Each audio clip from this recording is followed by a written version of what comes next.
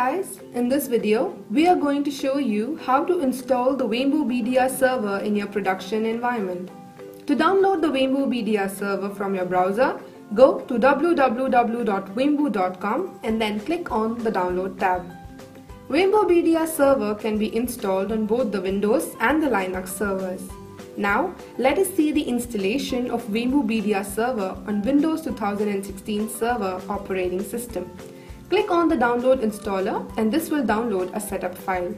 Meanwhile, fill in the required details in the form for any technical assistance.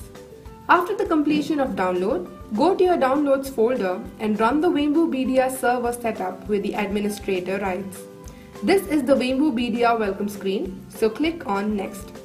Now this is the license agreement page where you need to click on I accept the agreement to continue the process and click next. Now this is the default configuration window of Vembu BDR server setup, and if you want to customize any of these configuration settings, just click on the Let me customize the configuration checkbox below and then click on Customize. Vembu BDR server uses the PostgreSQL to maintain the databases. Also, its location can be changed as per requirement. Select the Vembu BDR installation location.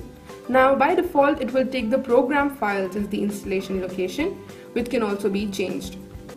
After choosing the location, click on the next.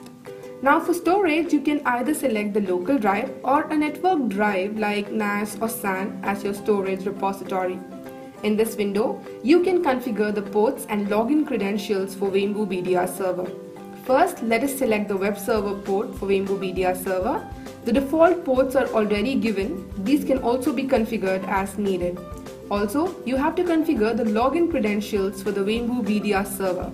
Admin are the default values for both the username and password, which can be changed in this screen. And now click next. Now select the install to complete the installation of Vembu BDR server. Now this setup will extract all the necessary files required for the installation. After successful installation of PostgreSQL components, installation of Vembu BDR server will start automatically. So alright, so the installation is now complete. Click on Finish. This is the console. Log in by entering the username and password that you have entered while configuring the backup server. You have to also configure the BDR server initially at once before giving any backup, and this is a one-time process.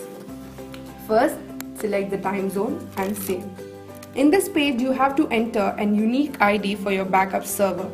We recommend you to give your machine name followed by your domain name as your unique BDR ID.